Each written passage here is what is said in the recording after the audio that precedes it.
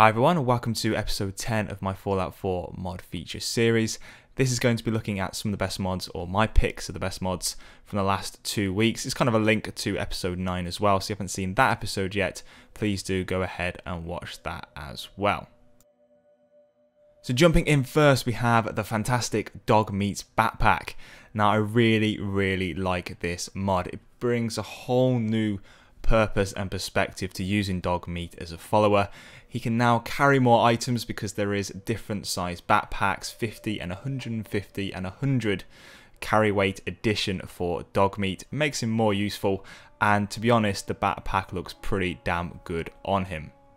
Now it will take away that all important armor slot if you do use armor for Dogmeat. You can see here I can only put the Brotherhood of Steel helmet on and not the actual armor body piece. However, it is a nice addition to have over having armor because, to be honest, he doesn't really need it, and this is far more useful.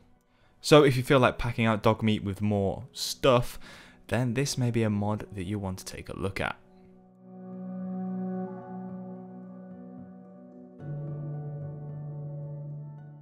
This next mod then is for those of you who like to add a lot of clutter and items to their settlements and really make them feel a lot more homely. And this is Craftable flower pots for your settlements by Elianora. There's a variety of flowers to pick from here, however you won't be able to pick a certain pot with a certain flower, you'll just get the flower and the pot combined. So you won't, for example, have this fern in a clay pot, it will only be available in this metal type one here. That's not a massive gripe for me though. This mod adds a lot of colour to the settlements and really does make them feel more homely. I would like to see more plants and more plant pots added via this mod just to bring out the level of customization and the variety that you can have in your settlement. Plus, there are a few plants in here that I'm not a massive fan of.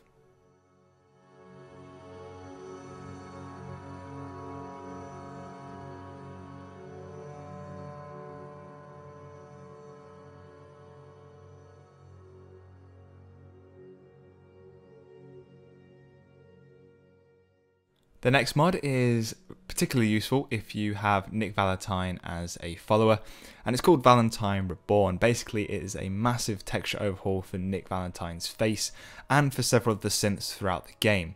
You can pick and choose what type of style that you want. I've gone for the generic default one here, as it's my favourite out of the lot. I like the nice blue eyes that it provides for Nick, and really it does look a hell of a lot better than the vanilla game.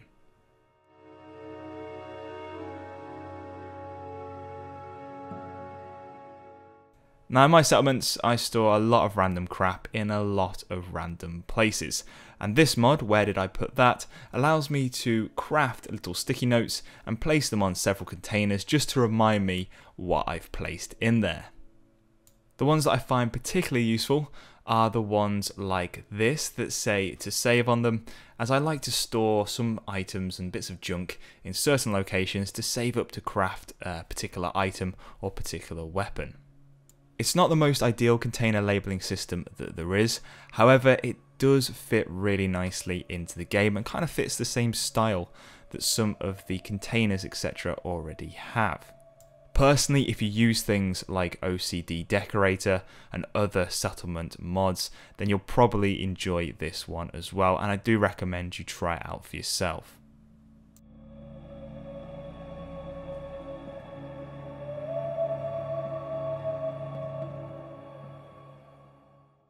Last up in this video, we're going to take a look at the Wasteland Veteran outfit. Now I really like this outfit.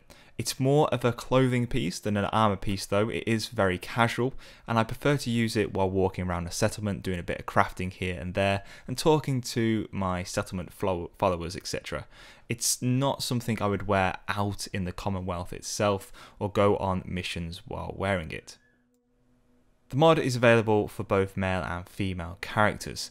Now the textures that you're seeing on it are actually quite good in game. They don't probably look as good as they could do on this video.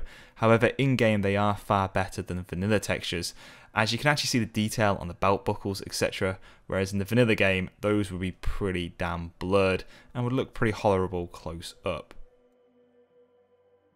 So that's your lot for episode 10. I hope you've enjoyed the video, and if you've liked any of the mods that I've shown, please do head down to the description where you'll find links to the mod pages. Remember to endorse any mods that you use and vote for any mod that you think deserves mod of the month. As always guys, thanks for watching, and I'll see you next time.